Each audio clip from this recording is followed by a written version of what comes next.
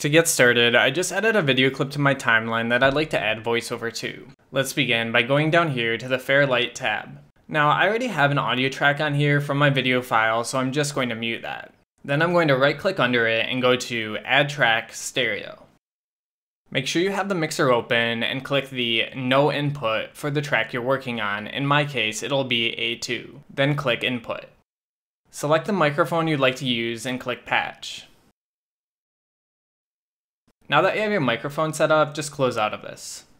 Click the R on the audio track you added to enable recording. And in my mixer, I'm going to just click this M under main 1 to mute the speaker output so I don't echo when I record. Okay, to begin recording, just hit the record button up here.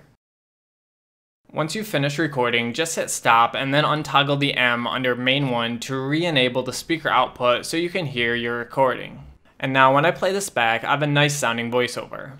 This is a sample recording showing people how to set voiceover in Resolve. Alright, and you can just go back to the Edit tab once you're finished and your recording will be added to your timeline and your media pool. Okay, and that's all for this tutorial. Thanks for watching and see you next time.